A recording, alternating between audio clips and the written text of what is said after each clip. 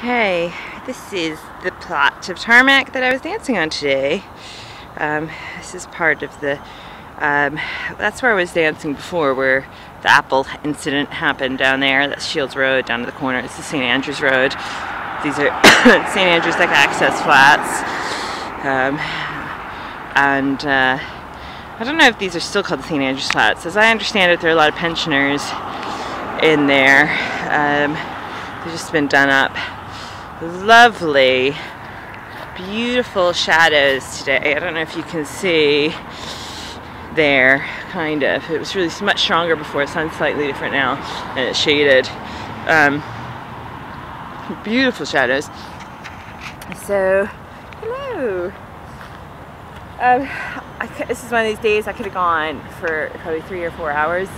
The conditions are just perfect for the dancing I'm used to. And the conditions will be perfect for all weather conditions, I'm determined, but at the minute this is a lovely big open piece of tarmac, and there is a little bit of ice, and so it makes it just a little bit easier to turn and stuff like that, which is quite interesting. I wouldn't have thought of that before. It's cold, but really clear air. You see a really blue sky, and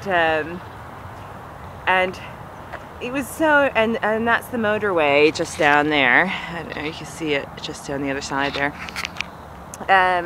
So it was really quite fabulous, because loads of people were peeking out their windows, and loads of people came down and watched from a distance, which was really cool. What is going on, kind of thing. And so it was nice. It actually brought people out of the flats.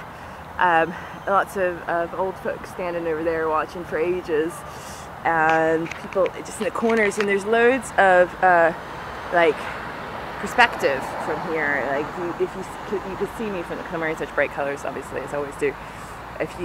There are loads and loads of vantage points that if people were viewing, they could see. And again, it was one of these like really, it's quite a theatrical space because there's so much viewing here. But then equally today, because of the icy quality of the snow on the ground, and you can't really see it so much on here, but the ground I'm dancing on is actually glistening. It's glistening like wee stars, and there's loads of this vapor. It's not vapor.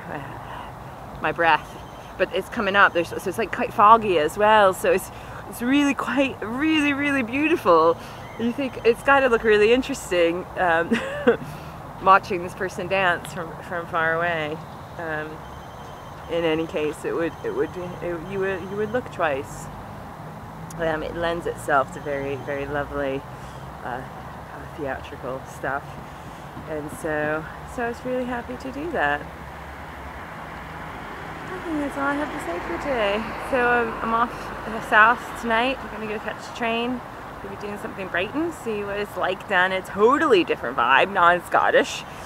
And the air quality will be different. No doubt we'll be on the sea. So that will be interesting. And then in London as well. So yeah, we'll see what happens. Anyway, I hope you have a great day. And